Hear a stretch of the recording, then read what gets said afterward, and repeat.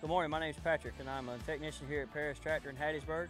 Today I want to talk to you about the hydraulic valve assembly outside the machine here on the SVL 95.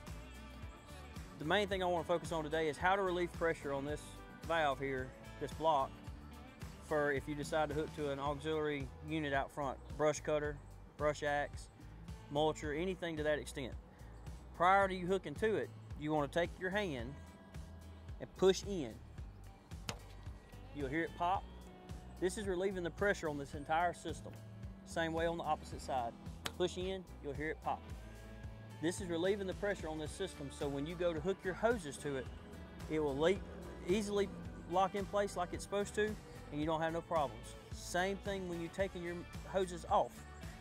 Even if you have two hoses on the bottom, still push up top, hear it pop, and relieve the pressure, which relieves the pressure on your lines, makes it easier to hook up. This is a how-to video for 2 minutes on the hydraulic connections on the SVL 95. If you have any questions, please call Paris Tractor at your Meridian, Hattiesburg, Poplarville, or Robertsdale locations.